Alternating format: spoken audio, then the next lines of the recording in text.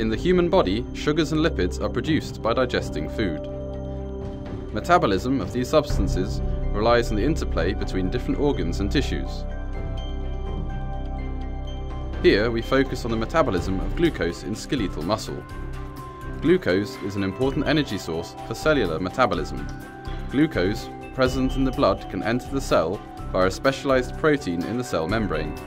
Energy in the form of ATP is produced when glucose is used as a substrate for glycolysis and then in oxidative phosphorylation in mitochondria. After a meal, the pancreas secretes insulin into the bloodstream in response to increased blood glucose levels.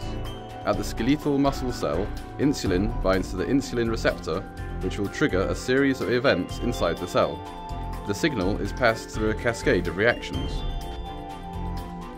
Activation of the insulin signaling pathway results in recruitment of liposomes containing glucose transporter proteins. Fusion of the vesicles with the cell membrane increases the number of glucose transporters in the membrane, and more glucose can move into the cell. The extra glucose can be used to produce ATP, or can be converted into glycogen, where it is stored for future use.